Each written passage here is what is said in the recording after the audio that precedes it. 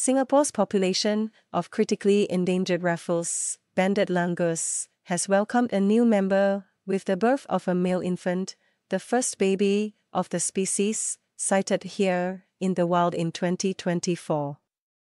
The baby was first seen on February 24 in the Central Catchment Nature Reserve by several wildlife photographers, a few months after its mother was spotted pregnant.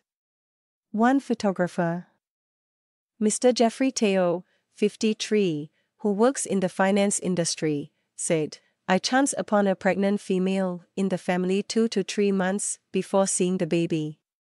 Since sighting the female, I made an effort to try spotting the family whenever I went for my regular walks in the area. Usually, the mom and baby will be with a large group of family members and often high up in the trees. We try to stay as quiet as possible, so that the langurs will be relaxed with our presence and hang around longer." Another photographer, Mr. Lau Jiobao, said that he had photographed the baby on February 25 and managed to catch another glimpse of it in March. "We were expecting to see the baby not long after hearing that Jeffrey had spotted the pregnant mother," he said. Spotting the all-white fur characteristic of the species young. The infant was most likely born between late December to early January, according to primatologist Andy Ong, who added that the birth takes the population here to 76 individuals. The Raffles, banded langur, is endemic to Singapore and the south of Peninsular Malaysia. Dr. Ong said, newly born infants take roughly 8 to 10 months to take on the adult's fur coloration, indicated by the species' distinctive white fur on the inside of the legs and in the area around the tummy. She added that the monkeys have a gestational period of 6 months and become juveniles in 1.5 years. At that point, they move independently, but might not be sexually mature. Dr. Ong helms the Raffles, banded langur, working group, which drives conservation efforts of the elusive animal, which is one of the most threatened primates in the world.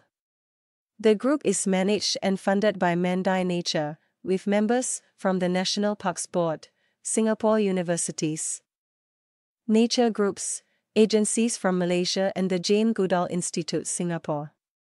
On April 25, NParks said that camera traps installed on the Ecolink at BKE had recorded the first sighting of a langur using the link bridge in October 2023.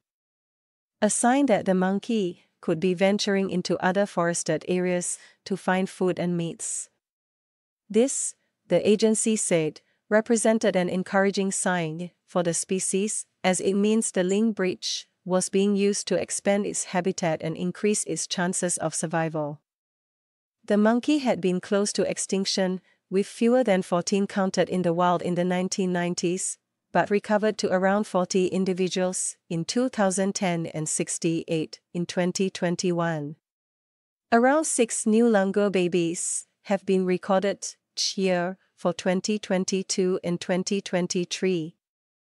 Dr. Ong said. A study co-authored by Dr. Ong and published in 2023 showed that the langur's population was predicted to double within the next 15 years and expected to exceed 240 individuals by 2071. Dr. Ong had said then, "The results presented in our paper show that with the right protection and management measures in place, we can bring a species back from the brink of extinction."